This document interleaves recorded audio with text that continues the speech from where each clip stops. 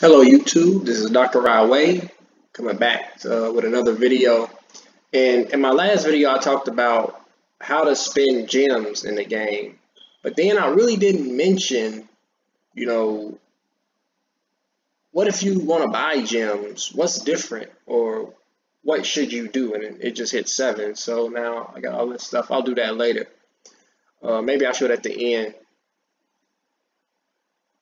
If you're going to spend money, the thing is to get the best value with the amount of money that you're going to spend, and how to turn what you're getting into additional value. I learned how to do that through Rise of Kingdoms. Don't get me started on that game. You got to really be smart with how you move with your money.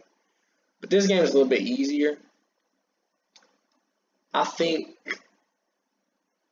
let's see, how do I want to do this? Again, off the cuff, this is just like, damn, I forgot to mention this type thing. So, like with any game, no, not event, I'll show you that later. With like any game, they have some type of premium currency, whatever. I did, the calculations or whatever. I wish I had that screen up. I'm tweaking with these videos.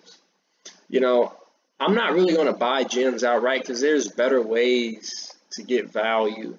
Here's a way to get value right here. You see, I put my fucking $5 in. The easiest way to get value and the most value you're going to get is through the Dragon Pack. It encourages you to play the game every day, and that's why you're getting value, because you're playing their product every day. So they're going to give you rewards for that. 300 gems instantly. I mean, that's already worth the $5 according to the gem amount. Boom. But then 30 gems every day, so 900 gems, 1,200 total once it's all said and done. An extra worker, 2 max arena tickets, 20% gold production. And some people, I think, really underestimate how much 20% in 2 tickets will do, with your money. If you plan, it takes 1 hour to generate 1 ticket. Every time you win, that's 40, coins in the arena. You lose, it's still 20 coins. And that'll have those extra tickets that help you get up to the higher tiers faster, and you'll get more daily rewards for coins and gems later. So spending this with the tickets, gives you more gems inherently, because you're going to be higher. If you play, obviously this is if you play, you'll get, and if you're spending money, why would you fucking play?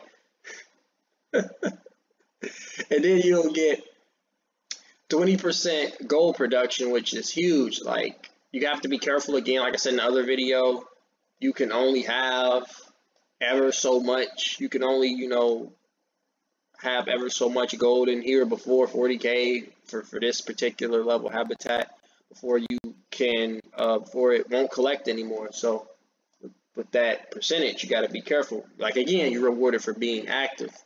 But if you play every day, like I play every day for at least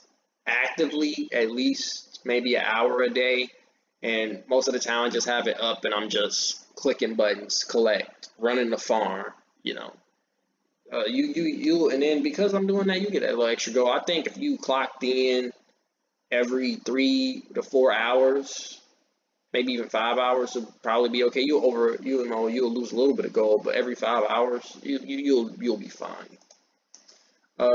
Special offers are okay, I think, because they'll give you the gems and some type of extra thing. I've never bought any of these. I'm not spending $50. That's not me. I'm a low to mid spender. I think this can be okay. You can turn these ores into some pretty good value, but you can get these ores for free. Like, let's say there's something in the shop with now I would have to get into brands. You would have to know what position brand and which brand that you want and what effect. It's a hit or miss type thing, but these things can really give you some value if you can get lucky with it. I'm just going through these. This isn't any particular order. The Dragon Pack is the #1 thing. There ain't nothing better than that. Ain't nothing better than that. Funny as hell. Okay, and then with the breeding pack, this is a special event, and like if you're trying to get the legendary for the event, by all means, spend the $20 if you care about that legendary dragon for the breeding event, or if you just care about the epic in general. You're probably going to spend way more money trying to get the gems to get it in the summoners thing anyway. So gems plus the egg and a little bit of food, fine. You know, I definitely bought Plow. I already had Fairy because you get them for purchasing anything. Definitely bought Plow. All right, that's pretty much that. Special offers, I really, like I say, just the ore. Gems, don't do it. Just special offer. If you're spending, you know, more than, I don't know what, I don't recommend in spending more than, you know, the weekly limit on a phone game. You know, you can spend a little bit, support the developer. That's what it's all about, so you can get more content. But as far as breaking the bank, that ain't something that I would recommend doing as your loose financial advisor. The piggy bank, I'm not gonna lie, I bought this a couple of times. If you $3 for 400 gems actually is pretty good. It's like 120 gems per dollar versus I think like 100, yeah, like 120 or 100 and something gems, 150 gems per dollar. I should be able to do the math because I got an actuarial science degree, but fuck all the bullshit, I ain't gonna do that now. I was terrible at arithmetic. Okay, at probability and statistics, terrible at arithmetic. Let's claim this stuff real quick. Let's see, where else can you spend gems? This thing is kind of new, so, and you do get a lot of stuff out of it. You can do the free track, and that's totally fine if you do. They kind of design these in a way where you kind of need to get the upgraded version and get all the way through. Maybe it's possible by if you like do everything, but some of these things are kind of hard to do. Like Summon a Dragon, you got to get enough, you know, things to do. I guess if you wanted to focus on that for your breeding and getting the shards or whatever, I guess, but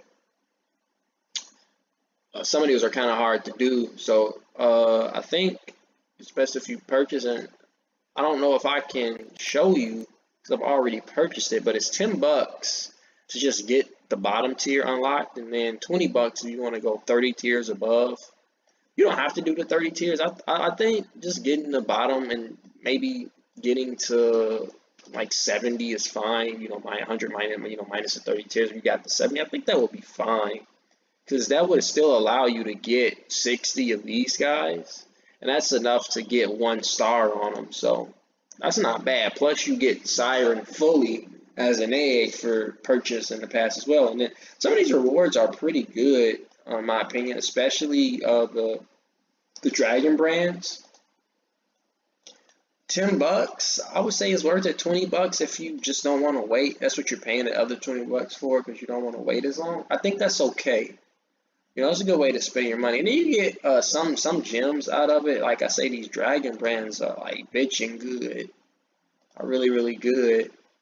And then you already know from my last video how I feel about the crystals and how hard the Dusk and Dawn crystals are. So you get a little bit of those, and you get some of the other crystals as well. You get these things. You get everything in this thing. Take some time, you know. You get, you know, over a course of a month or two, you can get those things.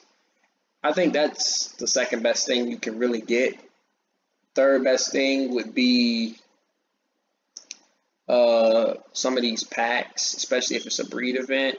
If you care about that, I really wouldn't be able to say how good some of these other packs are, because I just don't recommend spending that amount of money on a phone game. But if you do, somebody tell me in the comments how good these would be. I'm not spending more than, you know, $30 a month on this game. You know, I'm just not. This thing is okay. I like this little guys. You know, $3, pull out the credit card right quick, Wallet Warrior that thing. It's okay. Good gem value. 400 gems for 3, so, you know, 4 to 3. Let me do the ratio right quick. It's 300 gems, 100% increase. That's like 33% more gems per dollar. I don't fucking know. I don't know why I'm drawing a blank on that. Probably because I'm talking. But those are the things that you can buy gems, like how to buy the gems. Those are the best things. Again, and I repeat, another time, do not get these. They're trash. Because you get those same amount of gems plus something else in these other ones. But if you plan on wasting a little bit of your money, or I wouldn't call it a waste, I really enjoy giving the developers a little bit of financial support so they can release more content. You know, sometimes some developers get a little hungry, but that's not really developers, more so than the publishers and, you know, kind of like the big wig guys. But I think this game rewards you for playing quite a bit more than a lot of other games, and you can totally get legendaries for free, which are not every legendary, but a lot of the legendaries are breedable. It's very, very, very solid. Some of them are top tier too, top tier legendary. I'll show you a few. This isn't what the video is about, but Nyx, supreme damage dealer. Squishy side, you gotta protect them, but Nyx, good damage. These two, this guy right here, I hate fighting against him, but I love using him. Stun master. What you talking about? And then this guy, he buffs up the team. These are all, I think, in my opinion, some top tier. Those three I just mentioned are like top tier. I should have named the video top tier. You know, that's my next video. Top tier dragons to consider. But that's the video. Gems, a little bit of top tier. Let my personality come out through the video. And hopefully this helps you spend your gems and buy your gems like a master tamer.